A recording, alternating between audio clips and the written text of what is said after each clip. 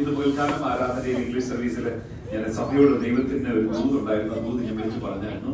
മലയാള teacher അപ്പം എന്തുമായിരുന്നു English service attend ചെയ്തവർക്ക് അറിയാമായിരുന്നു. ഞാൻ ആരാധനയിൽ ഇരുന്നപ്പോൾ ഇംഗ്ലീഷ് സർവീസിൽ ഞാൻ പ്രാവശ്യമായിട്ടിരുന്നപ്പോൾ ഒരു ടീച്ചർ നിങ്ങളെ തന്നെ ഇമാജിൻ ചെയ്ത് ദൈവത്തിന്റെ ആത്മാവിനോട് ദൈവത്തോട് ഞാൻ ചോദിക്കുന്നത് എനിക്ക് റെസ്റ്റ് വേണം. ദൈവത്തിന്റെ ആത്മാവ് എന്നോട് പറഞ്ഞതാണ്, കഴിഞ്ഞ കാലങ്ങളിൽ ഞാൻ വിശ്വസ്തനായിരുന്നെങ്കിൽ വരും ദിവസങ്ങളിൽ എന്റെ വിശ്വസ്തതയിൽ റെസ്റ്റ് ചെയ്യാൻ പഠിക്കും. ചാരിയസ്ഥലം നോക്കിയിട്ട് നമ്മുടെ വീടുകളൊന്നും ഇല്ല. എനിക്ക് രാജ്യത്തിന്റെ വീട്ടിലാണ് തോന്നുന്നു. ഇവിടുത്തെ വീടുകളിൽ നമ്മുടെ വീടുകളൊന്നുമില്ല. പഴയ കാലങ്ങളിൽ അപ്പച്ചന്മാരുള്ള വീടുകളിലെല്ലാം ഇതിലൊന്നും ഉണ്ടായിരുന്നു. അവര് ഒരു ദിവസത്തെ വർക്കിന് ശേഷം വൈകുന്നേരം ആകുമ്പോൾ ഇങ്ങനെ കസര കയറി കിടക്കും. ആ കിടപ്പ് നിങ്ങൾ നോക്കിയാല് 2 കാലും പൊക്കി വെച്ച് 2 കൈയും വെച്ച് അതിന് എണീക്കണമെങ്കിൽ ഇച്ചിരി പാടല്ലേ ഇരുന്നിട്ടുണ്ട്. എത്ര എളുപ്പമല്ല. ആ പൊസിഷൻ എന്താ കാണിക്കുന്നത് അറിയാമോ? വെരി കംഫർട്ടബിൾ, വളരെ സുഖകരമായി, ഒന്നിനും തയ്യാറല്ലത്, ഒരു പ്രവൃത്തിക്കും തയ്യാറല്ലാത്ത പോലെ കിടക്കുന്ന ഒരു അവസ്ഥ. ദൈവസന്നിധിയും ദൈവത്തിന്റെ പ്ലാനുകളും പദ്ധതികളും നടക്കുമെന്ന് ഉറപ്പുള്ളവർ എങ്ങനെ ആയിരിക്കണമെന്ന് അറിയാമോ? കഴിഞ്ഞ കാലങ്ങളിൽ ദൈവം വിശ്വസ്തനായിരുന്നെങ്കിൽ ഈ പൊസിഷനിലായിരിക്കും നിങ്ങളായിരിക്കുന്നത്. ദൈവത്തിന്റെ വിശ്വസ്തത. ഹല്ലേലൂയ. കഴിഞ്ഞ കാലങ്ങളിൽ ദൈവം നടത്തിയെങ്കിൽ റെസ്റ്റ് ചെയ്യാൻ പഠിക്കണം. ഹല്ലേലൂയ. Praise the Lord. കണ്ണടച്ച് അതിനകത്ത് ഇരിക്കുന്ന ആ വ്യക്തിക്ക് നല്ല ഉറപ്പുണ്ട്, അത് അദ്ദേഹത്തെ താങ്ങുമെന്നും ഞാൻ ഒന്നും ചെയ്യണ്ട, എല്ലാ കാര്യങ്ങളും സന്തോഷമായി പോകുമെന്നും ആ വ്യക്തിക്ക് നന്നായിട്ട് അറിയാം. ഒന്ന് കരങ്ങൾ ഉയർത്തി കർത്താവിനെ ഒന്ന് സ്തുതിച്ച് അവരുടെ വിശ്വസ്തതയെ ഓർത്ത് praise the Lord. Hallelujah. Malayalam സർവീസിൽ മലയാളം പ്രസംഗിക്കാൻ വാക്കുകൾ എളുപ്പം അങ്ങോട്ട് വരുന്നില്ല. ഒത്തിരി നാളെ മലയാളത്തിൽ പറഞ്ഞിട്ട് അതുകൊണ്ട് ഒന്ന് പ്രാർത്ഥിച്ചുകൊണ്ടിരുന്നാല് ചിലപ്പോൾ വാക്കുകൾ ഇങ്ങനെ ഒഴുകും. Praise the Lord. ഹല്ലേലൂയ. ഈ നിങ്ങൾ എത്ര പേര് ഇന്നസെന്റ് പ്രോജക്റ്റ് കേട്ടിട്ടുണ്ട്? ഇന്നസെന്റ് ഈ കഴിഞ്ഞ ദിവസം ജയിക്കുമ്പോൾ ഞങ്ങളത് ചെയ്തായിരുന്നു. ഇന്നസെന്റ് പ്രോജക്റ്റ്, അതായത് കഴിഞ്ഞ കാലങ്ങളിൽ പല കോർട്ടുകളും പല ജഡ്ജികളും വിധിച്ചിട്ട് വർഷങ്ങൾ കഴിഞ്ഞു അവരെ അകത്ത് ജയിലിട്ടേക്ക. പക്ഷെങ്കില് പിൽക്കാലത്ത് പലരും അതിനെക്കുറിച്ച് ഇൻവെസ്റ്റിഗേറ്റ് ചെയ്തപ്പോൾ അവരെല്ലാം അവരുടെ വിധി തെറ്റായിരുന്നെന്ന് അവർക്ക് മനസ്സിലായി. 50-40 വർഷത്തിന് ശേഷം പലരെയും പുറത്തു വിട്ടിട്ടുണ്ട്. ഒരിക്കൽ വിധിച്ചു. ആ വിധി സാധാരണ വിധിയൊന്നുമല്ല, കാരണം അത് ജീവപര്യന്തമായതുകൊണ്ട് അവരെ സാക്ഷികളുടെ അടിസ്ഥാനത്തിലാണ് വിധിച്ചത്. എങ്ങനെയാണെന്ന് അറിയാമോ? ഇപ്പൊ നിങ്ങൾ എല്ലാവർക്കും അറിയാം, റോബർട്ട് വെയ്ഡ് ചില വർഷങ്ങൾക്ക് മുമ്പ് ഒരു വിധി വന്നു, പക്ഷെ അതിനെ റിവേഴ്സ് ചെയ്തു. അപ്പൊ ഇപ്പൊ മനസ്സിലായി അത് തെറ്റായിരുന്നു, അല്ലെങ്കിൽ അത് അന്നത്തെ പ്രസന്റ് ചെയ്ത എവിഡൻസിന്റെ അനുസരിച്ചാണ് എല്ലാ വിധികളും എല്ലാ ജഡ്ജും ഒരു വിധി പ്രഖ്യാപിക്കുന്നത്. എന്ന് പറഞ്ഞാൽ ഒരു പക്ഷെങ്കിൽ ആ സത്യമായിരിക്കണമെന്നില്ല, അതൊന്നും എല്ലാം സത്യമായിരിക്കണമെന്നില്ല. ഒരു ന്യായാധിപന്റെ മുമ്പിലേക്ക് വരുന്ന തെളിവുകളുടെ അടിസ്ഥാനത്തിലാണ് അദ്ദേഹം ഒരു വിധി പറയുന്നത്. അതുകൊണ്ട് ഈ ലോകത്തിലെ ഒരു വിധിയും പൂർണ്ണമല്ല. സുപ്രീം കോടതി വിധിച്ച കേസ് വരെ ഹയസ്റ്റ് കോർട്ട് എന്ന് നമ്മൾ പറയുന്നു. ഹയസ്റ്റ് കോർട്ട് വിധിച്ച വിധി പോലും വർഷങ്ങൾ കഴിഞ്ഞപ്പോൾ തെറ്റാണെന്ന് കണ്ടിട്ടുള്ളൂ. കാരണം എന്ത്? സിമ്പിളാണ്. ന്യായാസനത്തിൽ ഇരിക്കുന്ന ന്യായാധിപന് അദ്ദേഹത്തിന്റെ മുമ്പിൽ കൊണ്ടുവരുന്ന തെളിവുകളുടെ അടിസ്ഥാനത്തിൽ മാത്രമേ വിധി പറയാൻ കഴിയത്തുള്ളൂ. പലപ്പോഴും അദ്ദേഹത്തിന് എല്ലാം കാണാൻ കഴിയത്തില്ല. ഞാൻ ഈ കോർട്ട് ജഡ്ജ്മെന്റ് ഒക്കെ ഒത്തിരി വായിക്കണം, ഞാൻ ജോലിയോട് അനുബന്ധിച്ച് അത് വായിക്കണമെന്നുള്ളത് കൊണ്ട് പലപ്പോഴും ഈ കോർട്ട് പ്രൊസീഡിങ്സിനൊക്കെ എനിക്ക് ഭയങ്കര ഇൻട്രസ്റ്റ് ആണ്. ഞാൻ കാണാറുണ്ട്, ശ്രദ്ധിക്കാറുണ്ട്. രസകരമായ പല അനുഭവങ്ങളുണ്ട്. രസകരമായ അനുഭവം നിങ്ങളുടെ ചിന്തയിലേക്ക് കൊണ്ടുവന്നിട്ട് ഞാൻ എന്റെ വചന ശുശ്രൂഷയിലേക്ക് കടക്കാൻ താല്പര്യപ്പെടുന്ന ഒരു കോർട്ട് പ്രൊസീഡിംഗിലാണ്. ഒരാൾ 25 പേരെ കാറിടിച്ചു വന്ന കേസ് ജഡ്ജ് വിധിക്കാനുള്ള കോർട്ട് ട്രയൽ നടന്നുകൊണ്ടിരിക്കുമ്പോൾ ആ ജഡ്ജി ഇങ്ങനെ ഒരു ചോദ്യം ചോദിച്ചു, എങ്ങനെയാണ് ഈ 25 പേരെ കൊന്നത്? അപ്പൊ അദ്ദേഹം പറഞ്ഞു, ഞാൻ 50 മൈൽ സ്പീഡിൽ ഓടിക്കുകയായിരുന്നു. ഒരു ക്രോസ് വാക്കിൽ 2 പേര് ക്രോസ് ചെയ്യുന്ന കണ്ട് ബ്രേക്ക് അപ്ലൈ ചെയ്യാൻ ശ്രമിച്ചപ്പോ ആ ബ്രേക്ക് ഇല്ലാതെ പോയി. അതുകൊണ്ട് ഞാൻ ഈ 2 പേരെ ഇടിക്കണമെന്ന് വിചാരിച്ചു പോയതാ. അപ്പൊ ജഡ്ജി ചോദിച്ചു, നീ ഇങ്ങനെ 25 പേരെ കൊന്നത്? അതിൽ ഒരാളെ ഇടിച്ചു കഴിഞ്ഞപ്പോ മറ്റേ ആള് ഓടി അടുത്ത റെസ്റ്റോറന്റിലേക്ക് കയറി, ഞാൻ അയാളെ ഫോളോ ചെയ്ത് പോയതാണ്. കാരണം എന്താന്ന് പറയട്ടെ, പലപ്പോഴും പ്രസന്റ് ചെയ്യുന്ന ഫാക്ടിനെ അനുസരിച്ചാണ്, അവരുടെ മുമ്പിൽ വരുന്ന തെളിവുകളുടെ അനുസരിച്ചാണ് നാം ഈ ലോകത്തിൽ ഭരിക്കുന്നത്. യേശു പറഞ്ഞ ഒരു സംഭവമുണ്ട്. യേശുവിന്റെ ജീവിതം നമ്മൾ എടുത്തു നോക്കിയാൽ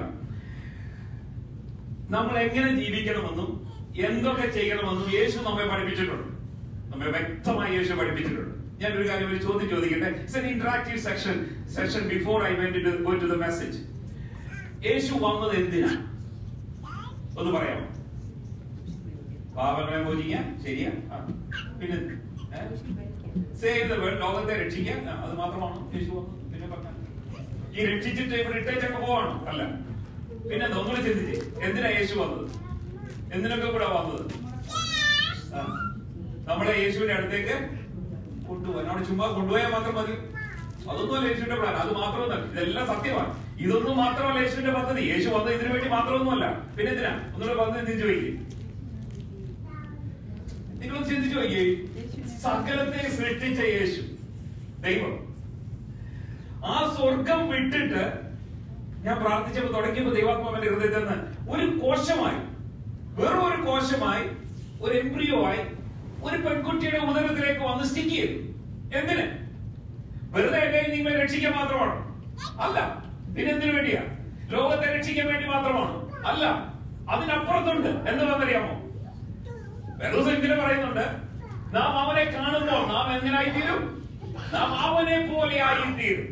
പ്രൈസ് ദി ലോർഡ്. അത് മാത്രമൊന്നുമല്ല, യേശു പറഞ്ഞു, എനിക്ക് വേണ്ടി യേശു വന്നത് രക്ഷിക്കാൻ വേണ്ടി. പാപിയായിട്ടിരുന്ന എന്നെ രക്ഷിച്ചിട്ട് ഇവിടെ ഇട്ടേച്ച് പോയിട്ട് എന്താ പറയാനോ? അല്ലല്ല, അവനെ പോലെ ആകാൻ, അവൻ ഇരിക്കുന്നിടത്ത് പോയി ഇരിക്കാൻ, അവന്റെ പ്രവൃത്തി തികയ്ക്കാൻ. ഹല്ലേലൂയ. അപ്പൊ മിയർ സാൽവേഷൻ അല്ല ദൈവത്തിന്റെ ഉദ്ദേശം. യേശുവിന്റെ ഫസ്റ്റ് അഡ്വന്റിന്റെ ഉദ്ദേശം നമ്മെ പാപത്തിൽ നിന്ന് മോചനം മാത്രമല്ല, അത് അതിന്റെ കൂടെയുള്ളത് ഒന്നാണ്. പക്ഷെങ്കിൽ അവനെ പോലെ നാം ആയിത്തീരണമെന്ന് അവൻ ആഗ്രഹിച്ചു. അത് മാത്രമല്ല, യേശു പറഞ്ഞൊരു വാക്കുണ്ട്, ഞാൻ പോയി നിങ്ങൾക്കൊരു സ്ഥലം വരും. എന്നിട്ട് ആ വാക്കുകൾ നിങ്ങൾ ശ്രദ്ധിച്ചു നോക്കി. ഞാൻ ഇരിക്കുന്നിടത്ത്, ഇങ്ങനല്ല എഴുതിയേക്കുന്നത്. ഞാൻ ഇരിക്കുന്നതിന്റെ താഴെന്നോ ഞാൻ ഇരിക്കുന്നതിന്റെ അപ്പുറത്തെന്നൊന്നും അല്ല എഴുതിയേക്കുന്നത്. ഞാൻ ഇരിക്കുന്നിടത്ത് നിങ്ങളെയും ഇരിക്കും. നോക്കിക്കേ. അപ്പൊ നമ്മുടെ മേലുള്ള രക്ഷയുടെ പാപം മോചിച്ചു, നാം രക്ഷിക്കപ്പെട്ടു. അതുകൊണ്ട് മാത്രമായില്ല, അവന്റെ ഉദ്ദേശം അവനെ പോലെ ആകുക. അതിന്റെ പൂർണ്ണത വരുന്നത് അപ്പോസ്തലൻ പറഞ്ഞിട്ടുണ്ട്, ഞാൻ അവനെ കാണുമ്പോൾ അവനെ പോലെ. അപ്പൊ അതിനു മുമ്പ് ആകത്തില്ലേ? ആകണം. അതിനു മുമ്പുള്ള പ്രോസസ്സിലാണ്. നമ്മൾ ഈ ബോഡിയിൽ ജീവിക്കുന്നിടത്തോളം കാലം പൂർണ്ണതയിലേക്ക് നമുക്ക് എത്തിച്ചേരുവാൻ കഴിയത്തില്ല. അതുകൊണ്ടാണ് one day we have to exit this body and receive an immortal body. അതുകൊണ്ടാണ് നാം ഈ ശരീരത്തിൽ നിന്നും മാറിയിട്ട് ഒരു അമർത്യമായ മഹിമയുള്ള മഹത്വമുള്ള ഒരു ശരീരം നാം പ്രാപിക്കണമെന്ന് വേദപുസ്തകം, പ്രാപിക്കുന്നതിനെ കുറിച്ച് വേദപുസ്തകം പഠിപ്പിക്കുന്നത്. അപ്പൊ നമ്പർ 1, മത്തായി സുവിശേഷം 19-ാം അധ്യായം 28-ാം വാക്യത്തിൽ യേശു സത്യമായിട്ട് ഒരു കാര്യം പറഞ്ഞിട്ടുണ്ട്. യേശു ഇങ്ങനെ പറഞ്ഞത്, യേശു അവരോട് പറഞ്ഞത്, എന്നെ അനുഗമിക്കുന്ന നിങ്ങൾ പുനർജന്മത്തിൽ മനുഷ്യപുത്രൻ മഹത്വത്തിന്റെ സിംഹാസനത്തിൽ ഇരിക്കുമ്പോൾ നിങ്ങളും 12 സിംഹാസനത്തിൽ ഇരുന്ന് ഇസ്രായേൽ ഗോത്രം 12-നും ന്യായം വിധിക്കുമെന്ന് ഞാൻ സത്യമായിട്ട് നിങ്ങളോട് പറയുന്നു. യേശു സത്യമായിട്ട് പറഞ്ഞത് നിങ്ങൾക്ക് വിശ്വസിക്കാൻ പറ്റുമോ? അങ്ങനെയാണെങ്കിൽ നിങ്ങളുടെ പൊസിഷൻ എന്തുവാ? ജഡ്ജി, വിധിക്കാനുള്ളവരാ, വിധികർത്താക്കന്മാരാ, ന്യായാധിപന്മാരാ. Praise the Lord. പക്ഷെങ്കിൽ നമ്മൾ ന്യായാധിപന്മാരെ വേറെ അനേക വാക്യങ്ങളുണ്ട്, ഞാൻ വായിക്കാം. യോഹന്നാന്റെ സുവിശേഷം 1 യോഹന്നാൻ 3:2 ഇങ്ങനെ യോഹന്നാൻ എഴുതുന്നുണ്ട്, പ്രിയമുള്ളവരെ, നാം ഇപ്പോൾ ദൈവമക്കളാകുന്നു, നാം എന്താകുമെന്ന് ഇതുവരെ പ്രത്യക്ഷമായിട്ടില്ല. അവൻ പ്രത്യക്ഷനാകുമ്പോൾ നാം അവൻ താൻ ഇരിക്കും പോലെ എന്നെ കാണുകൊണ്ട് അവനോട് സദൃശന്മാരാകും. മത്തായി സുവിശേഷം 19:28 യേശു അവരോട് പറഞ്ഞത്, ആ വാക്യം ഞാൻ വായിച്ചത്, വെളിപ്പാട് പുസ്തകം 3:21, ജയിക്കുന്നവൻ എന്നോടുകൂടെ എന്റെ സിംഹാസനത്തിൽ ഇരിപ്പാൻ വര നൽകും. ഞാൻ ജയിച്ച് എന്റെ പിതാവിനോടുകൂടെ സിംഹാസനത്തിൽ ഇരുന്ന പോലെ തന്നെ. നോക്കിക്കേ, നമ്മുടെ ഡെസ്റ്റിനി എന്തോ? യേശുവിനോ പോലെയാകുക, യേശു ഇരിക്കുന്നിടത്ത് ഇരിക്കുക, യേശുവിനോടുകൂടെ ന്യായം വിധിക്കുക, ന്യായപാലനം ചെയ്യുക. അതാണ് നമ്മുടെ ഡെസ്റ്റിനി. നമ്മുടെ നിത്യത എന്ന് പറയുന്നത് ഇതാണ് ദൈവം നമ്മെ കുറിച്ച് ആഗ്രഹിക്കുന്നത്. അങ്ങനെയെങ്കിൽ സാധാരണ സുപ്രീം കോടതി ജഡ്ജിമാരെ ഈ ലോകത്തിൽ തിരഞ്ഞെടുക്കുമ്പോൾ അവർക്കൊരു സ്റ്റാൻഡേർഡ് ഉണ്ട്, അല്ലെ? എല്ലാവരും ഒന്നും സുപ്രീം കോടതി ജഡ്ജിയായിട്ട് എടുക്കത്തില്ല. അവരുടെ ക്വാളിഫിക്കേഷൻ, അവരുടെ ഹിസ്റ്ററി, അവരുടെ എല്ലാം നോക്കി എടുക്കുന്നത് പോലെ ദൈവസന്നിധിയിൽ ന്യായാധിപന്മാരായി തീരുവാൻ നാമും അതുപോലെ ക്വാളിഫൈ ചെയ്യണം. ക്വാളിഫിക്കേഷൻ ആണ്. ഇപ്പൊ ഞാൻ പറയാം, എല്ലാവർക്കും ഒരു ഇതാണ്, ഞാൻ ജഡ്ജ് ചെയ്യാൻ പോവുക, പക്ഷെങ്കിൽ നോട്ട് എറ്റ് വെയിറ്റ്. എന്തുകൊണ്ട് ഞാൻ ജഡ്ജ്? ഇന്നത്തെ എന്റെ മെസ്സേജിന്റെ ടൈറ്റിൽ ഇതാണ്: ഒരിക്കലും നാം വിധിക്കുവാൻ ഒരിക്കലും ധൃതിയിൽ ഇറങ്ങി പുറപ്പെടും. അതിന്റെ കാരണം നാം അംശമായി മാത്രം കാണുന്നു, അംശമായി മാത്രം അറിയുന്നു. ഹല്ലേലൂയ. 2020 വിഷനേ ഉള്ളൂ നമുക്ക്, അല്ലെ? ഏറ്റവും നല്ല വിഷൻ 2020 എന്ന് പറഞ്ഞാൽ അതിന്റെ അർത്ഥം എന്താ അറിയോ? 20 ഫീറ്റ് അകലെ നിന്ന് ഐ ചാർട്ട് വായിക്കാൻ പറ്റുന്നതാണ് 2020 വിഷൻ. ചിലർ 2040 ആണ്, ചിലർ 2015 ആണ്. ആ 2020 വിഷൻ ആണ് ഇവിടുത്തെ ഏറ്റവും ബെസ്റ്റ്. പക്ഷെ ഈ കണ്ണുകൊണ്ടും കാണാൻ പറ്റാത്ത ഒത്തിരി കാര്യങ്ങളുണ്ട്, അല്ലെ? ഉണ്ടോ? Praise the Lord. ഒമിക്രോണും ആക്രോണും ഡെൽറ്റ ഒക്കെ ഇതിലെ ഇങ്ങനെ പറഞ്ഞു പോകുന്നത് നിങ്ങൾ കണ്ടോ? കണ്ടുകൊണ്ട് ഇല്ല, കണ്ടില്ല. എന്തുകൊണ്ട് കണ്ടില്ല? 2020 വിഷൻ ഇല്ലാഞ്ഞിട്ടാണോ? അല്ല, പലതും നമുക്ക് കാണാൻ കഴിയത്തില്ല. അതുകൊണ്ട് യേശുവിന്റെ ജീവിതം നോക്കിയാൽ യേശു നമ്മെ പഠിപ്പിച്ചിട്ടുണ്ട്, ഒരിക്കലും നിങ്ങൾ ജഡ്ജ് ചെയ്യുവാൻ, വിധിക്കുവാൻ ദ്രുതഗതിയിൽ ഇറങ്ങി പുറപ്പെടരുത്. Even though V R judges, നമ്മൾ വിധിക്കുവാൻ വേണ്ടി ന്യായാധിപന്മാരായി ദൈവം കണ്ടുവെങ്കിലും ഈ ലോകത്തിൽ വിധിക്കുവാൻ നാം പെട്ടെന്ന് ഇറങ്ങി പുറപ്പെടരുത്. അതിന്റെ കാരണങ്ങൾ ഞാൻ വിശദീകരിക്കാം. യേശുവിന്റെ ജീവിതം എടുത്താൽ ഒരു യഥാർത്ഥ ക്രിസ്ത്യാനി എങ്ങനെയായിരിക്കണമെന്ന് യേശുവിന്റെ ജീവിതം മാത്രം പഠിച്ചാൽ മതി. ഹല്ലേലൂയ. യേശുവിന്റെ എല്ലാ എക്സാമ്പിൾസ് എടുത്താലും നമുക്ക് നന്നായി അവനെ പഠിക്കുവാനായിട്ട് കഴിയും. യോഹന്നാന്റെ സുവിശേഷത്തിൽ 8-ാം അധ്യായത്തിൽ ഞാനത് വായിക്കുവാൻ താല്പര്യപ്പെടുന്നില്ല, കാരണം നിങ്ങൾക്ക് എല്ലാവർക്കും അറിയാവുന്ന ചരിത്രമായതുകൊണ്ട്. അവിടെ ശാസ്ത്രിമാരും 8-ാം അധ്യായം 3-ാം വാക്യത്തിൽ ശാസ്ത്രിമാരും പരീശന്മാരും വ്യഭിചാരത്തിൽ പിടിച്ചിരിക്കുന്ന ഒരു സ്ത്രീയെ കൊണ്ടുവന്ന് നടുവിൽ നിർത്തി അവനോട്, ഇങ്ങനെയുള്ളവരെ കല്ലെറിയണമെന്ന് മോശയുടെ ന്യായപ്രമാണം നിങ്ങളോട് കൽപ്പിച്ചിരിക്കുന്നു, നീ ഇവളെ കുറിച്ച് എന്ത് പറയുന്നു എന്ന് യേശുവിനോട് ചോദിച്ചു. ഞാനിപ്പോ നിങ്ങൾക്ക് ചരിത്രം എല്ലാം മനസ്സിലായി. പാപിനിയായ ഒരു സ്ത്രീയെ ശരിക്കും പിടിച്ച് തെളിവോട് കൂടി ന്യായപ്രമാണം പറയുന്നത് അവർക്ക് മനസ്സിലായി, അവർക്കറിയാം. അവർ വിധിക്കാൻ തയ്യാറായി, ന്യായകർത്താക്കരായി അവര് ഈ സ്ത്രീയെ യേശുവിന്റെ അടുത്തേക്ക് കൊണ്ടുവന്ന് നിർത്തി. യേശുവിന്റെ അടുത്തേക്ക് കൊണ്ടു നിർത്തി. എന്നിട്ട് പറയുകയാണ്, യേശുവിനോട് ലോ പോയിന്റ് പറഞ്ഞു കൊടുക്കുകയാണ്, മോശയുടെ ന്യായപ്രമാണം പറയുന്നുണ്ട് ഇങ്ങനെയുള്ളവരെ കല്ലെറിയണമെന്നും. എന്നിട്ട് യേശുവിനോട് ചോദിക്കുക, യേശുവേ നീ എന്ത് പറയുന്നു? അപ്പൊ നിങ്ങൾ ഒരു നിമിഷം ഒന്ന് ചിന്തിച്ചു നോക്കിയോണം, നിന്ന് ചിന്തിച്ചോണം. യേശു എന്ത് ചെയ്തെന്നറിയാം? യേശുവിന് ന്യായം വിധിക്കുവാൻ സ്വർഗം അവകാശം കൊടുത്തിട്ടുണ്ട്. ഹല്ലേലൂയ. കാരണം അവൻ ദൈവമായതുകൊണ്ട്. പക്ഷെങ്കിൽ തന്റെ ഈ യാത്രയിൽ, ഈ സീസണിൽ താൻ ഒരിക്കലും ആ ജഡ്ജ്മെന്റ് സീറ്റിലേക്ക് വരുവാൻ യേശു തയ്യാറായില്ല.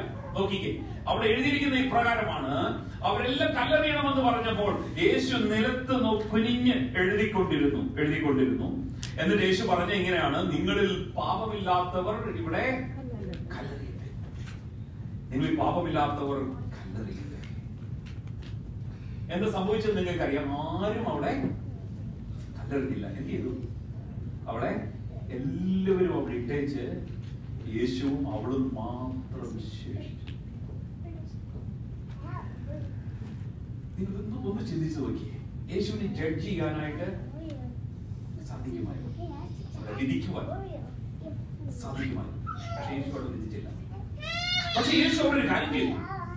തന്റെ ജീവിതത്തിന്റെ, തന്റെ അഡ്വന്റിന്റെ പർപ്പസ് അവിടെ പൂർത്തീകരിച്ചു യേശു. ഹല്ലേലൂയ. ഞാനൊരു കാര്യം പറയട്ടെ, ഏത് വിധിയും എത്ര പ്രവൃത്തികളും ഒക്കെ ചെയ്തതാണെങ്കിലും അവസാനം ഞാനും യേശുവുമായി മാത്രം നിൽക്കേണ്ട ഒരവസരമുണ്ട്. ഹല്ലേലൂയ. ഇതുപോലെ തന്നെ ദൈവമക്കളെ നിങ്ങളൊന്ന് ചോദിച്ചു നോക്കട്ടെ, അവിടെ നോക്കിക്കോണം, എല്ലാ വോയിസും അവൾക്കെതിരെ ഉയർന്നപ്പോ യേശു അവൾക്കെതിരെ വോയിസ് ഉയർത്തിയില്ല. ഒന്നുകൂടെ ഞാൻ പറയാം. ഹല്ലേലൂയ. ദൈവാത്മാവ് എന്നോട് ഇടപെട്ടതാണ്. എല്ലാ വോയിസും എല്ലാ ഫിംഗറും അവൾക്കെതിരെ നീട്ടി. കാരണം എന്ത്?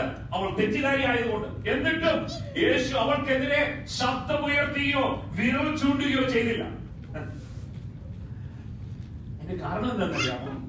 ഞാനെന്ന് പറയട്ടെ, ഇന്ന് ലോകം എടുത്തു കഴിഞ്ഞാല് എല്ലാവരും ഒരാളെ കുറ്റം വിധിക്കാൻ എന്ത് എളുപ്പമാണ്. അതിന് കാരണം ഞാൻ പറയാം. നമ്മൾ ഒരു കാര്യം കണ്ടിട്ട് പെട്ടെന്ന് കുറ്റം വിധിക്കും. നമ്മളെല്ലാം അങ്ങനെ. നമ്മൾ ആരും അതിനകത്ത് ഒരു കാര്യം 10 പേര് പറഞ്ഞ അതിന്റെ കൂടെ നമ്മള് ചേർന്ന് പറയും. 10 പേര് പറയുന്നു, അതുകൊണ്ട് നമ്മൾ ചേർന്ന് പറയും. നോക്കി, യേശുവിന്റെ മാതൃക നോക്കിക്കോണം. ഒരിക്കലും സമൂഹത്തെ അല്ല നാം മാതൃകയാക്കേണ്ടത്, മറിച്ച് ആരെ മാതൃകയാക്കണം? യേശുവിനെ മാതൃകയാക്കണം. ഹല്ലേലൂയ.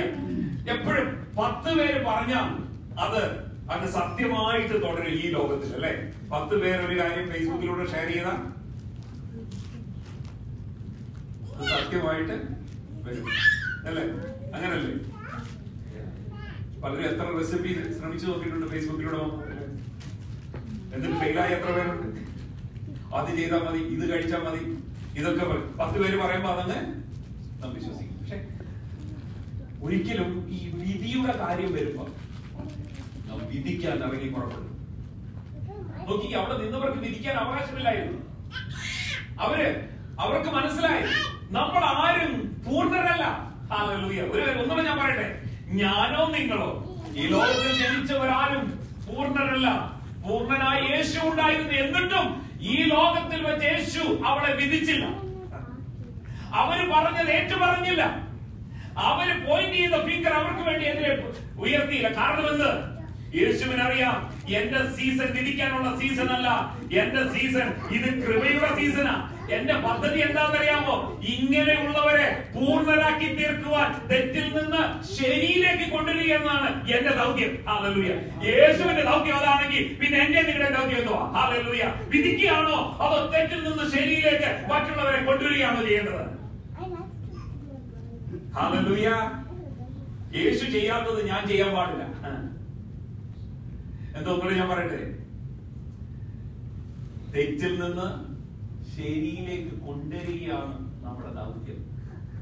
തെറ്റ് ചെയ്തവനെ ചവിട്ടി താഴ്ത്തുകയല്ല, മറിച്ച് അവനെ പിടിച്ചെഴുന്നേൽപ്പിക്കുക ചെയ്യുന്നു. ഹല്ലേലൂയ.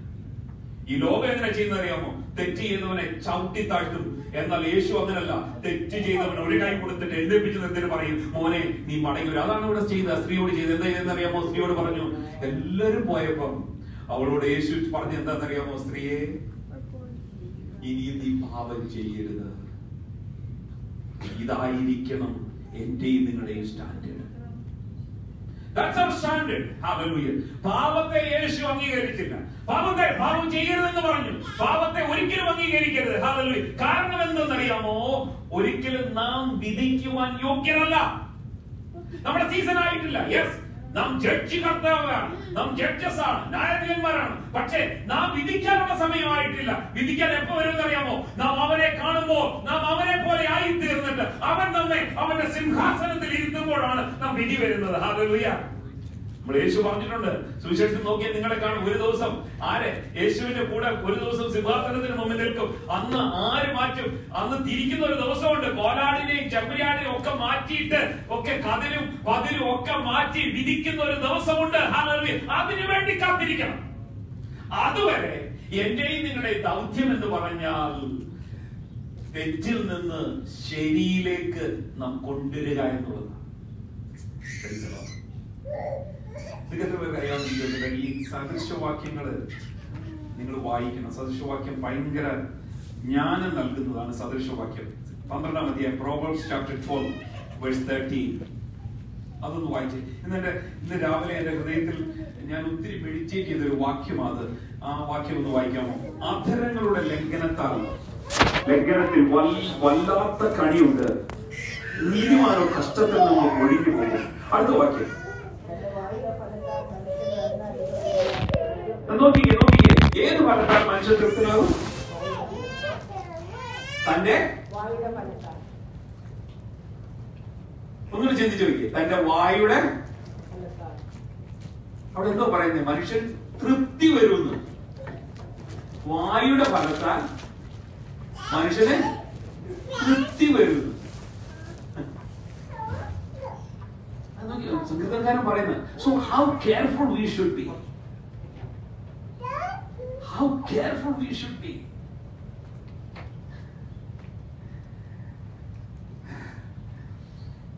ദൈവത്തിലെ എന്റെയും നിങ്ങളുടെയും വാക്കുകൾ ശാപത്തിന്റെ വാക്കുകളായി തീരരുത്. എന്റെയും നിങ്ങളുടെയും വാക്കുകൾ മറ്റുള്ളവരുടെ മേൽ ദോഷം കൊണ്ടിരുന്ന വാക്കുകളായി തീരരുത്. എന്റെയും നിങ്ങളുടെയും വാക്കുകൾ എപ്പോഴും എന്തായിരിക്കുമെന്ന് അറിയാമോ? ഉപ്പിനാൽ രുചി വരുത്തിയത്. പ്രസന്റ് ആയിരിക്കണമെന്ന്. അവനെ കുറിച്ചും വാക്കുകളെ കുറിച്ചും വേദപുസ്തകം ഒത്തിരി പറഞ്ഞിട്ടുണ്ട്. ഈ ജഡ്ജ് ചെയ്യുമ്പോ പറ്റുന്ന എന്താണെന്നറിയാമോ? നമ്മളത് ന്യായം മതി. ഇന്നാള് മോശം. ഏറ്റവും എന്നെ ചിന്തിപ്പിച്ചൊരു ഒരു സ്റ്റേറ്റ്മെന്റ് ഉണ്ട്.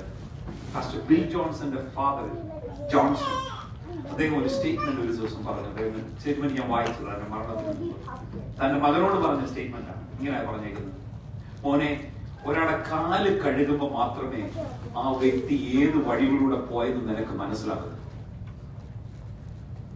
എന്നോട് പറയാം, ഒരു വ്യക്തിയുടെ കാല് കഴുകിയെങ്കിൽ മാത്രമേ ആ വ്യക്തി ഏതൊക്കെ സാഹചര്യത്തിലൂടെ നടന്നു പോയെന്ന് നമുക്ക് മനസ്സിലാകും.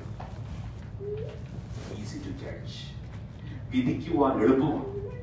പക്ഷെങ്കിൽ ആ വ്യക്തി നടന്നുപോയ പാതകളിലൂടെ നടന്നുപോയി കഴിയുമ്പോഴേ നമുക്ക് മനസ്സിലാക്കത്തുള്ളൂ ആ വ്യക്തി ഏതിലൂടെ ഒക്കെ കടന്നുപോയെന്ന്. എനിക്ക് തോന്നുന്നു ആ സ്റ്റേറ്റ്മെന്റ് കണ്ടപ്പോ യേശുവിന്റെ കാലുകളുടെ ശുശ്രൂഷയിലേക്ക് എന്റെ ചിന്ത പോയി.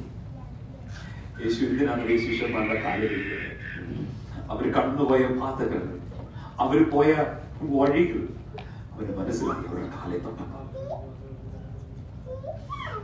കാലം വേറൊരാളെ കാല് കഴുകുമ്പോൾ മാത്രമേ അവൻ യാത്ര ചെയ്യുന്ന പാതകൾ നിനക്കും എനിക്ക് മനസ്സിലാകത്തുള്ളൂ.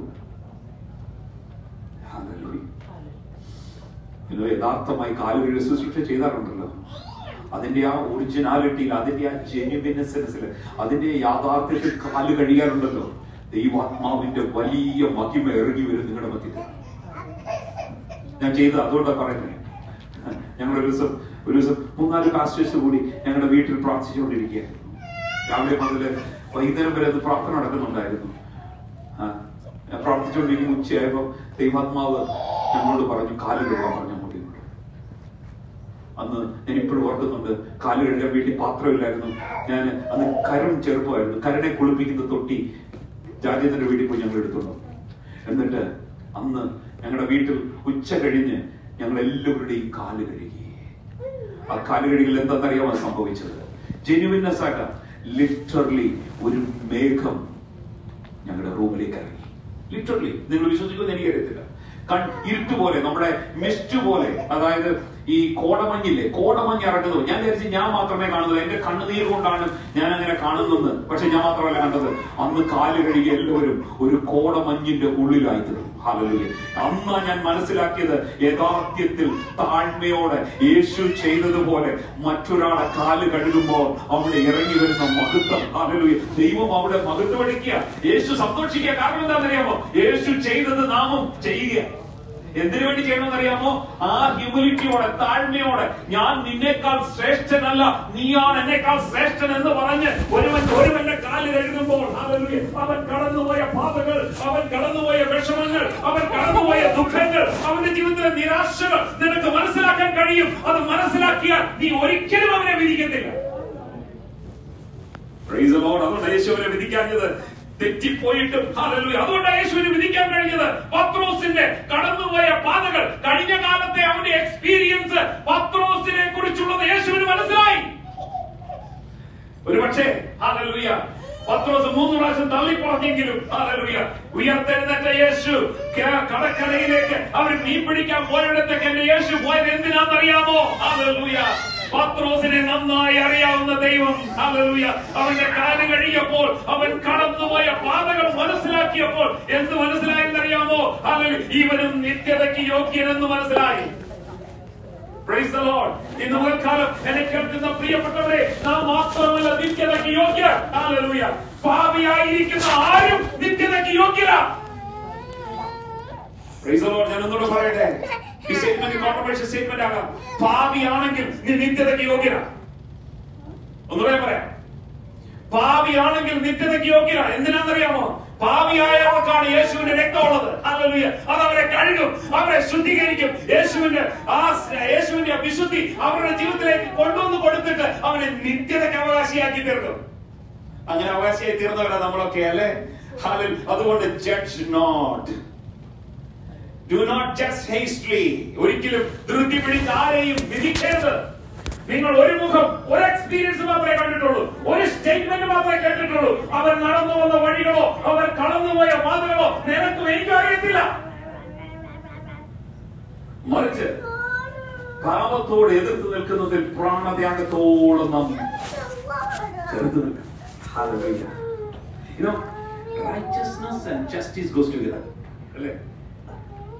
Righteousness and justice goes together. പലപ്പോഴും നാം റൈച്ചസ്നെസ്സിൽ മാത്രമേ നിൽക്കത്തുള്ളൂ, ജസ്റ്റിസിലേക്ക് പോകത്തില്ല. റൈച്ചസ്നെസ് നിൽക്കും, ഞാൻ നീതീകരിക്കപ്പെടണം, ഞാൻ വിശുദ്ധനായി തീരണം എന്ന് പറഞ്ഞിരിക്കും. പക്ഷെ at the same time it goes with the justice. നീതിയുമായിട്ട് കൂടെ പോകണം. എന്തോ നീതി എന്ന് പറയുന്നത്? ശബ്ദമില്ലാത്തവർക്ക് നീ ശബ്ദമായി തീരണം, അതാ നീതി എന്ന് പറയുന്നത്. വോയിസ് ഇല്ലാത്തവർക്ക് നീ വോയിസ് ആയി തീരണം. എഴുന്നേറ്റ് നിൽക്കാൻ കഴിയാത്തവർക്ക് നീ ശക്തിയായി തീരണം. അതാണ് ജസ്റ്റിസ്. ഇത് goes together. Mostly Christians go beyond that, behind that righteousness. Okay, I am righteous, ഞാൻ നീതിമാൻ, ഞാൻ നീതിമാൻ. അല്ലല്ല, അതിന്റെ കൂടെ പോകുന്ന ഒന്നുണ്ട്, നീതി. ഹല്ലേലൂയ. ശബ്ദമില്ലാത്തവർക്ക് ശബ്ദമായി തീരുക. ഹല്ലേലൂയ. ശക്തിയില്ലാത്തവർക്ക് നീ ശക്തിയായി തീരുക. ഹല്ലേലൂയ. ഒരു നേരത്തെ ആഹാരത്തിന് വകയില്ലാത്തവർക്ക് നീ ആഹാരം കൊടുക്കാൻ എഴുന്നേറ്റ് വരിക. ഹല്ലേലൂയ. Judge not.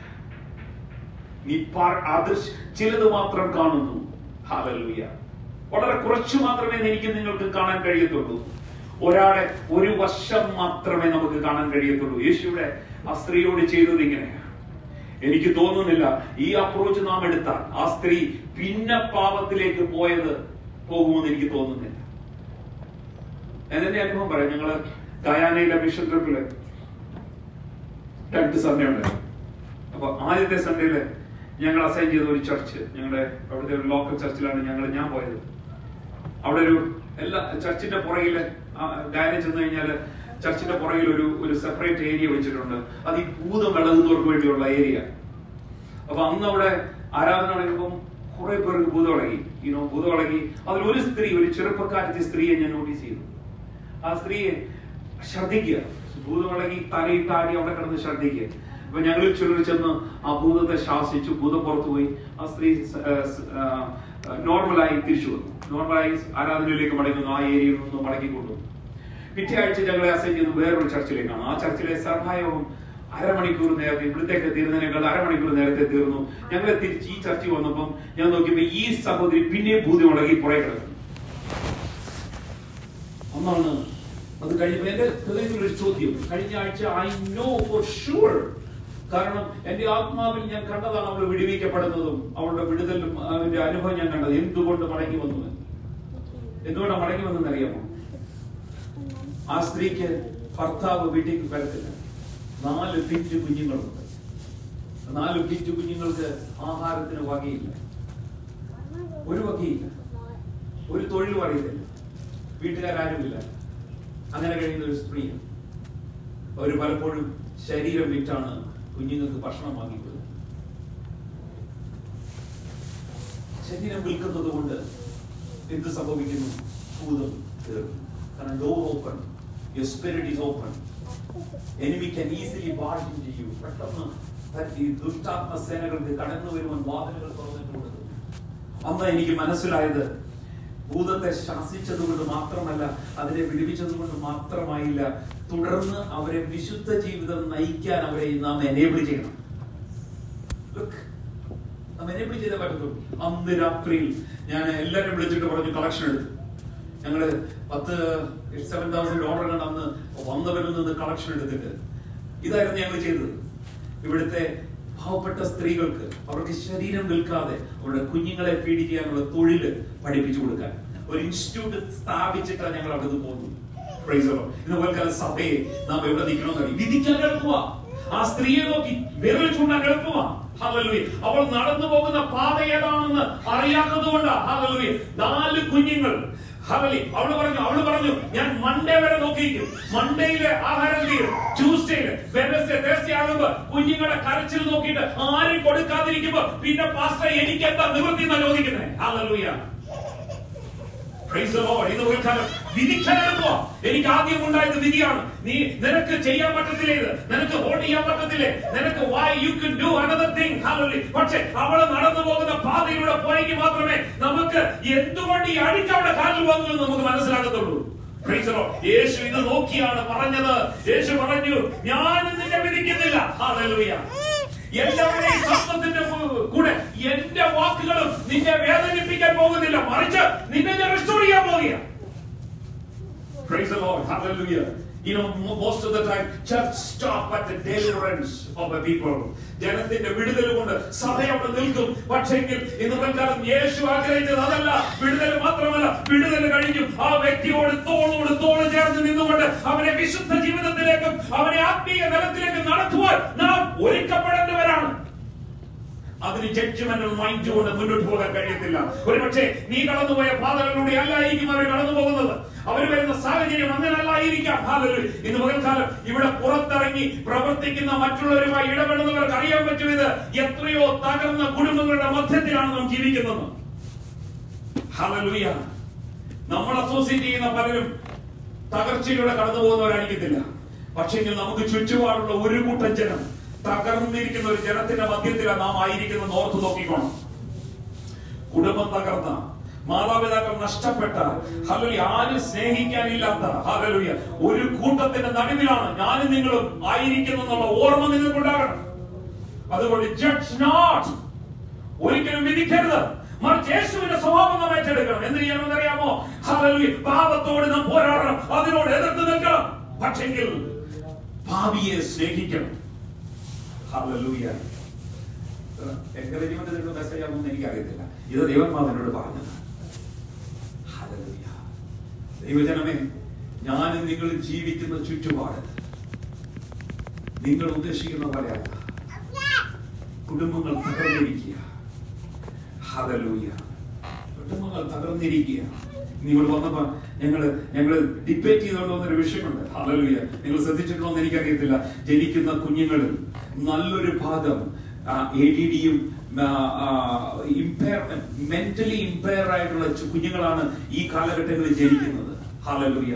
ഞങ്ങൾ സ്പീച്ച് തെറാപ്പിയെ കുറിച്ചാണ് ഡിബേറ്റ് ചെയ്തുകൊണ്ട് വന്നത്, ഞാനും ജെയിംസും ആനും എല്ലാം കൂടെ. അപ്പോഴാണ് ഈ ഞാൻ അവരോട് പറഞ്ഞതാണ്, എനിക്ക് എത്ര പേര് ഈ സ്പിരിച്വലി നിങ്ങൾക്ക് ആ മൈൻഡ് ഉണ്ടോ എന്ന് എനിക്കറിയത്തില്ല. You could feel with spiritual. അതായത് എത്ര കുഞ്ഞുങ്ങളുണ്ടെന്ന് അറിയാമോ mentally impaired. Y? Hallelujah. Because our parents, when they are young, they use abuse, they use drugs. ആ ഡ്രഗ്സ് എടുക്കുന്നത് കൊണ്ട് ജനിക്കുന്ന കുഞ്ഞുങ്ങൾ എന്ത് പറ്റുന്ന അറിയാമോ? ഇമ്പയർ ആയിട്ട് ജനിക്കുന്നത്, മെന്റലി റിട്ടാർഡഡ് ആയിട്ട്, ADD ആയിട്ട്, അനേക ബിഹേവിയർ ഇഷ്യൂ ഉള്ള കുഞ്ഞുങ്ങളായിട്ട് ജനിക്കുക. നാം ജീവിക്കുന്ന സമൂഹം, ഈ സമൂഹത്തിന് യേശുവിനെ ആവശ്യമാണ്. യേശുവിനെ കൊടുക്കാൻ കഴിയുന്ന ഒറ്റ കൂട്ടരേ ഉള്ളൂ. ഹല്ലേലൂയ. അവന്റെ രക്തം കൊണ്ട് പാപം ശുദ്ധീകരിച്ച് അവന്റെ കൃപയാ സ്വർഗരാജ്യത്തിൽ ആക്കി വെച്ച ദൈവജനത്തിന് മാത്രമേ ഈ ഹോപ്പ് കൊടുക്കാൻ കഴിയത്തുള്ളൂ. ഹല്ലേലൂയ. മറിച്ച് ഇന്ന് കൊടുക്കാൻ ജഡ്ജ്മെന്റ് ഒഴിവാക്കുക. നിന്റെ വായുടെ ഫലം കൊണ്ട് ആണ് നിനക്ക് തൃപ്തി വരുന്നത്. അതുകൊണ്ട് ഹല്ലേലൂയ.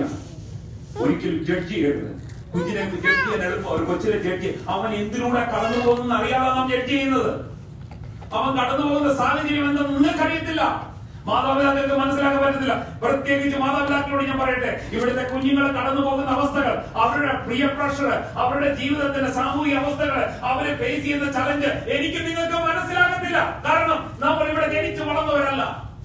മറിച്ച് ഇവിടെ ജനിച്ചു വളർന്നവരോട് ചോദിച്ചാൽ അവര് കടന്നു പോകുന്ന ചലഞ്ചസ്, നിങ്ങൾ വളർന്നു വന്നപ്പോൾ നിങ്ങൾ കടന്നുപോയ ചലഞ്ച് നിങ്ങളുടെ മാതാപിതാക്കൾക്ക് മനസ്സിലാക്കാൻ കഴിയത്തില്ലായിരിക്കാം. ഹല്ലേലൂയ. പക്ഷെങ്കിൽ ഇന്ന് പകൽക്കാലം ഹല്ലേലൂയ, കൃപയാൽ ദൈവരാജ്യത്തിലേക്ക് കടന്നു വന്ന എന്നെയും നിങ്ങളെയും ദൈവത്തിന്റെ ആത്മാവ് ഇന്ന് പകൽക്കാലം ഓർപ്പിക്കുന്നത് യേശുവിനെ പോലെ ആയിത്തീരുക. യേശുവിന്റെ സ്വഭാവം നിങ്ങളുടെ ഹൃദയത്തിലേക്ക് വരിക. നമ്മുടെ ലക്ഷ്യം എന്താണെന്നറിയാമോ? സ്വർഗത്തിൽ എങ്ങനെയും ചെന്നെത്തുക എന്നുള്ളതല്ല, അവനെ പോലെ ആകാനാണ്. So work on your behavior, work on your character. നമ്മുടെ സ്വഭാവത്തില്, നമ്മുടെ ഇടപാടുകള് ഒന്ന് ബെറ്റർ ആക്കാൻ ശ്രമിക്കുക. ഹല്ലേലൂയ. വൈകുന്നേരം ഒരു ചാരുകസേര മേടിച്ചിട്ടുണ്ട് കാലും കൈയൊക്കെ അതിലോട്ട് പൊക്കി വെച്ചിട്ട് ഒന്ന് ഇവാലുവേറ്റ് ചെയ്യണം അന്നത്തെ day. Just evaluate that day. How bad I was. How good I was. What are the statements that I made hurt people? എന്റെ ചിന്തകൾ, എന്റെ പ്രവർത്തികൾ, എന്റെ ഇമോഷൻസ് ഹേർട്ട് ചെയ്ത് എത്ര പേരുണ്ട്? നാളെ ഇതിലും ബെറ്റർ ആയിരിക്കും ഞാൻ. ഒരു തീരുമാനം എടുത്തിട്ട് അന്ന് രാത്രി ഉറങ്ങാൻ പോകണം. അങ്ങനെയാണ് ക്യാരക്ടർ ബിൽഡ് ചെയ്യുന്നത്. അങ്ങനെയാണ് യു ബിക്കം ലൈക്ക് ക്രൈസ്റ്റ്. അങ്ങനെ ക്രിസ്തുവിനെ പോലെ ആയിത്തീരാൻ പറ്റത്തുള്ളൂ. ഉപവാസ പ്രാർത്ഥനകളിൽ മാത്രമല്ല രക്ഷിക്കപ്പെടേണ്ടത്, എല്ലാ വൈകുന്നേരങ്ങളിലും രക്ഷിക്കപ്പെടണം. Praise the Lord.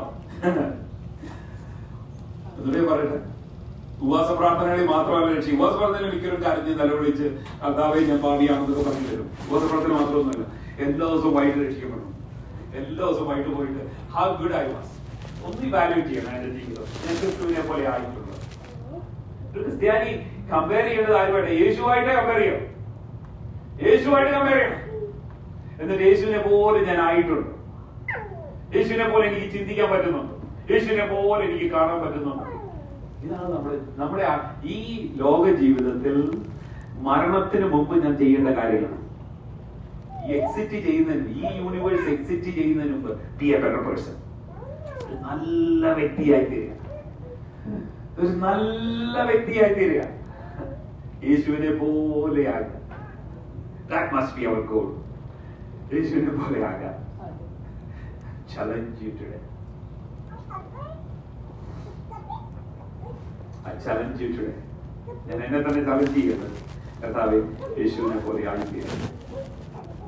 യേശുവിന്റെ സ്വഭാവം, യേശു ചിന്തിക്കുന്ന പോലെ ചിന്തിക്കുക. Use my words wisely. എന്റെ വാക്കുകൾ ബുദ്ധിയോടെ, അതിന്റെ ഫലം ഞാൻ കണ്ട് തൃപ്തനാകുമെന്ന് വേദോസ്തം പറയുന്നു. അതുകൊണ്ട് എന്റെ വാക്കുകൾ വളരെ കെയർഫുൾ ആയിരിക്കും. I will be a better person. I will be a better Christian. I will pray for others. I will give a hand to others. മറ്റുള്ളവരെ ഉയർത്തുന്നവനായി തീരും, മറ്റുള്ളവരെ താഴ്ത്തുന്നവനല്ല. I build somebody up. ഒരുത്തനെ ഉയർത്തിക്കൊണ്ടുവരും. ഒരുവനെയും ഞാൻ ചവിട്ടി താക്കത്തില്ല. സമൂഹത്തിന്റെ ശബ്ദമായിരിക്കത്തില്ല എന്റെ ശബ്ദം. എന്റെ ശബ്ദം വേറിട്ടതായിരിക്കും. ഏറ്റവും മനോഹരമായി കാണുവാൻ കഴിയുന്നത് യേശു സമൂഹത്തിന്റെ ശബ്ദമല്ലായിരുന്നു. എത്ര കൂട്ടരുണ്ടെന്ന് എത്ര പേരുണ്ടെന്ന് അവിടെ എഴുതിയിട്ടില്ല. പക്ഷെ അവര് പറഞ്ഞതൊന്നും യേശു ഉച്ചരിച്ചില്ല. വളരെ ക്ലിയർ ആയിട്ട് എഴുതിയേക്ക. വ്യഭിചാരത്തിൽ പിടിച്ച് എന്ന് എല്ലാവർക്കും അറിയാം. പക്ഷെ യേശുവിന്റെ ശബ്ദം അതല്ല. യേശുവിന്റെ ശബ്ദം അതല്ല. യേശുവിന്റെ ശബ്ദം ഡിഫറെന്റ്. യേശുവിന്റെ ശബ്ദം നിനക്കും കൂടെ വേണ്ടിയാണ് ഞാൻ വന്നത്. നിങ്ങൾ വിശ്വസിക്കുന്ന ഒരു പാപിയെ, ഏതെങ്കിലും ഒരു പാപി യേശുവിന്റെ രക്തത്തിന് അതീതമായി നിൽക്കുന്നുണ്ടോ? ഇല്ല. അവന്റെ രക്തത്തിന് കഴുകിക്കളയാൻ കഴിയാത്ത കറയില്ല. വേദോസ് ഇപ്രകാരം അത് വരച്ചു കാട്ടിയിരിക്കുന്നത്. ഹല്ലേലൂയ. നിന്റെ പാപം രക്താംബരം പോലെ കടുംചുവപ്പായിരുന്നാലും അതിനെ വെളുപ്പിക്കുന്ന യേശുവിന്റെ രക്തം. ഒരു പാപിയും യേശുവിന്റെ രക്തത്തിന്റെ കൈയുടെ പിടിക്ക് അപ്പുറത്തല്ല. Not beyond his reach. Anybody can be transformed by the Lord. Anytime. Hallelujah. ഏതെങ്കിലും സമയത്ത്, എപ്പോഴെങ്കിലും അവന് മാനസാന്തരം ഉണ്ടാവാൻ സാധ്യതയുണ്ട്. ഒരുപക്ഷെ ക്രൂശിൽ കിടക്കുമ്പോഴായിരിക്കാം. അങ്ങനെയായിരുന്നു കള്ളൻ. അവൻ അതുവരെ മനസ്സിലായില്ല. പക്ഷെ ക്രൂശിൽ കിടക്കുമ്പോൾ അവൻ ഒരു കാര്യം മനസ്സിലായി. എന്റെ അപ്പുറത്ത് കിടക്കുന്നവന്റെ രക്തം, അവന്റെ മരണം എന്റെയും പാപത്തിന് അതിനെ ഉതകുന്നതാണെന്ന് അവന് മനസ്സിലായി. ഇന്ന് വിളിച്ചാലും അതുകൊണ്ട് വിധിക്കരുത്. അവർ കടന്നു പോകുന്ന ഭാഗം നിനക്കറിയത്തില്ല. അവർ കടന്നുപോയ പ്രയാസങ്ങൾ എനിക്ക് നിനക്ക് മനസ്സിലാകത്തില്ല. ഹല്ലേലൂയ. യേശുവിനെ പോലെ ആയിത്തീരാം. നിങ്ങളും സിംഹാസനത്തിൽ ഇരിക്കുന്നവരാ, ഞാനും സിംഹാസനത്തിൽ ഇരിക്കുന്നവരാ. അതുകൊണ്ട് be a better judge. നീതിയോടെ വിധിക്കുന്നവർ. റൈറ്റസ്നെസ് മാത്രമല്ല, ജസ്റ്റിസും കൂടെ അതിനോട് വേണം. ഹല്ലേലൂയ. റൈറ്റസ്നെസ് മാത്രമല്ല, അതിന്റെ കൂടെ പോകുന്ന ജസ്റ്റിസ്. ഹല്ലേലൂയ. നീതിക്ക് വേണ്ടി നിൽക്കുവാൻ, ശബ്ദമില്ലാത്തവർക്ക് ശബ്ദമായി തീരുവാൻ, ഹല്ലേലൂയ. കരങ്ങളില്ലാത്തവർക്ക് കരങ്ങളായി തീരുവാൻ, കാലില്ലാത്തവർക്ക് കാലായി തീരുവാൻ. ഇന്ന് വിളിച്ചാൽ ദൈവാത്മാവ് സഭയെ പ്രബോധിപ്പിക്കുക. Hallelujah. Hallelujah. Praise the Lord. ദൈവസന്നിധിയിൽ എഴുന്നേറ്റ് ഒരു നിമിഷം ഒന്ന് സമർപ്പിച്ചാട്ടെ. Hallelujah. just submit yourself. Hallelujah. ഞാൻ ശബ്ദമില്ലാത്തവർക്ക് ശബ്ദമായി തീരുമെന്നൊന്ന് പറഞ്ഞേ. I'll be a voice for the voiceless. I'll be a hand for the handless. I will be a feet for the feetless. Hallelujah.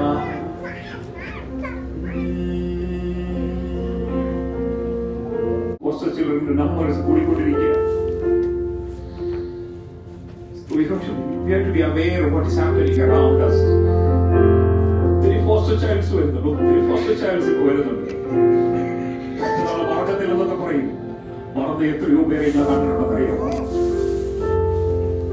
മറന്ന ചിലർക്ക് അമ്മയായി തീരുവാൻ, അപ്പനായി തീരുവാൻ, ചിലർക്ക് നിങ്ങളുടെ ഷോൾഡറിന്റെ ചേർത്ത് പിടിച്ചുകൊണ്ട് പോകാൻ ദൈവം ഓർമ്മിക്കുകയാണ്. Hallelujah. Don't just satisfy with your work. Don't just satisfy with the church. Do something.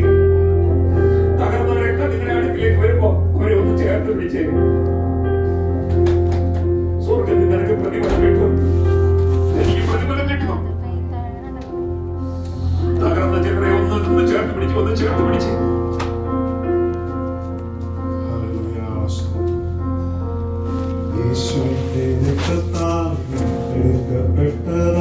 തന്റെ പ്രിയ ജനമേ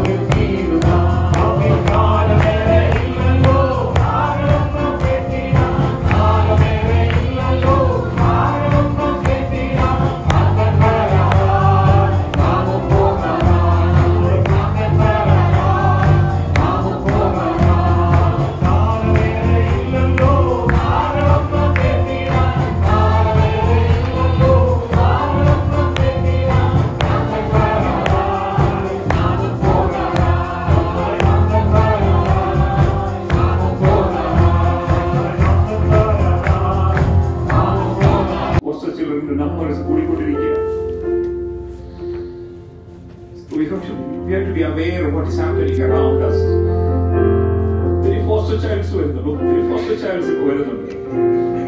മറ്റുള്ള മാർഗത്തിൽ എന്നൊക്കെ പറയും. മറന്ന് എത്രയോ പേരെ ഇന്ന് കണ്ടിട്ടുണ്ടെന്ന് അറിയാമോ?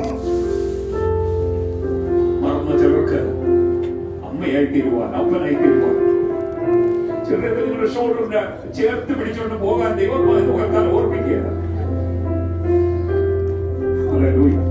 Don't just satisfy with your work. Don't just satisfy with the church. Do something. തകർന്നവരൊക്കെ നിങ്ങളുടെ അടുക്കിലേക്ക് വരുമ്പോ അവരെ ഒന്ന് ചേർത്ത് പിടിച്ചേ.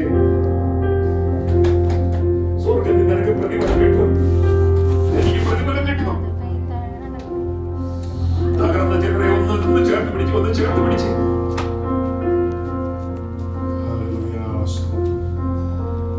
യേശുവിന്റെ രക്തത്താൽ